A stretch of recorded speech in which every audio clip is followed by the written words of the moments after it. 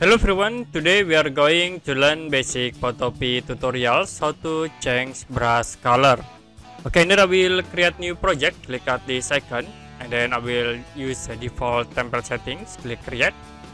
Now if you want to use brush tools, you can click at this icon, brush, and then you need to select for the layer. I will create new layer, okay, by clicking at this option.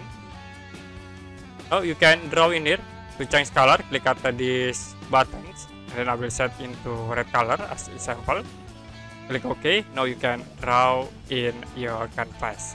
You also can settings for size in here and then brush type. Okay, I will use this default, and then for size I will decrease again to this point. Now you can draw like at this point. You can change again color. I will set into blue color. Click OK.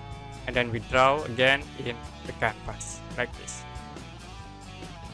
Okay, that's it for basic Photopea tutorials how to change brush color. And if you have any question about this tutorial, you can comment below this video.